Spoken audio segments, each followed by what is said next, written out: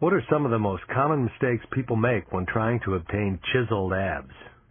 Some of the most common mistakes people make when trying to obtain chiseled abs are doing too many reps of too many ab exercises. Another common mistake is thinking that training the abs is the key to great looking abs. And probably one of the bigger mistakes is people eat to prevent fat loss. When you eat to prevent fat loss, you can't see the abs no matter how hard you train them. People often assume that performing hundreds of crunches will give them six-pack abs. Why is this false? Performing hundreds of crunches cannot deliver six-pack abs for a couple of reasons. First, if you're doing hundreds of anything, it's not hard enough to give you the right stimulus for your muscles to develop strength. The second reason this is false is that it's a common misconception that training any individual muscle will burn the fat that's on top of that muscle. If you have fat hiding the muscle, when you use that muscle, the fat on top of that muscle doesn't go directly into that muscle to be used. It's used indirectly as an energy source for the body. So if we do hundreds of reps of anything, it's an ineffective strategy. No one ever really wants to do hundreds of squats or hundreds of push-ups or hundreds of pull-ups. So the idea that we would need to train the abs differently with hundreds of reps simply just doesn't make sense. How does nutrition affect abdominal training? Nutrition has a powerful effect on abdominal training. You can either eat to promote fat gain or you can eat to promote fat loss.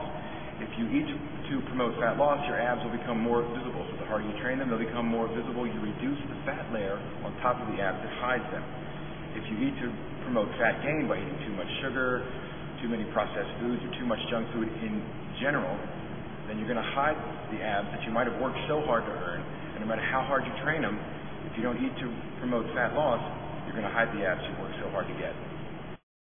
How often should you perform abdominal exercises? Frequency of abdominal training is one of those areas that's frequently debated. Theoretically, the abdominals have a higher ability to recover because they have a strong role in posture, so they're kind of something we use all day, every day. So even if we haven't targeted the abs directly, they tend to recover faster. This leads many people to the, in my opinion, mistaken conclusion that they can train the abs almost every day really, really hard. Yes, you can, but why would you want to?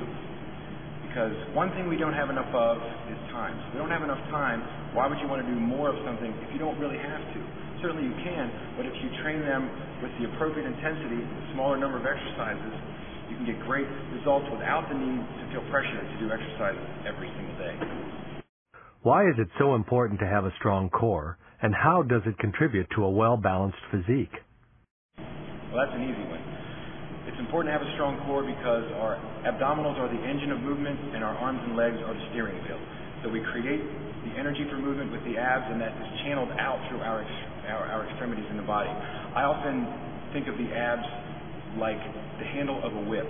So if we have our arms and legs as the tail of the whip, we almost have a whip with a handle and four tails. So the more stability and strength we have at the handle, the more power we can generate through the tail of the whip.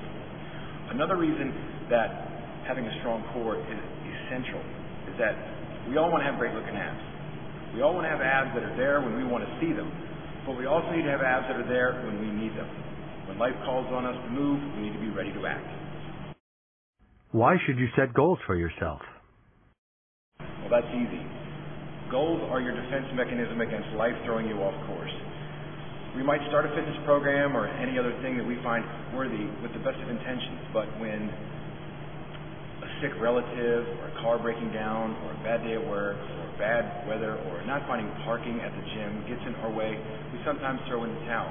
So if we have a clearly defined goal, and most importantly, if it's one that we care about, if we've found an ability to connect the goal to something that we really value and we really care about, our clearly stated, clearly defined goals that mean something to us become our defense mechanism against anything life might throw at us that would send us off course.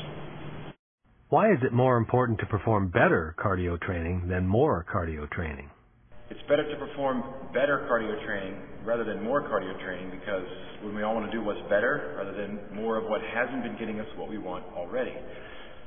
Again, everyone says to me all the time, and every trainer in the world has heard the same thing over and over and over. I don't have enough time to exercise.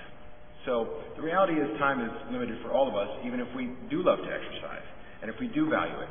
So the choice comes down to being either busy and fit or busy and unfit. We're all going to be busy. We're all going to have time demands. So with time demands pressing on even those of us who exercise consistently, why not have a better quality workout instead of doing more and trying to get more time when we already don't have enough of that? So if we simply do higher quality, more beneficial, more challenging cardiovascular training, which is going to help us bring out the abdominals, then we'll get better results in less time, and everybody wins.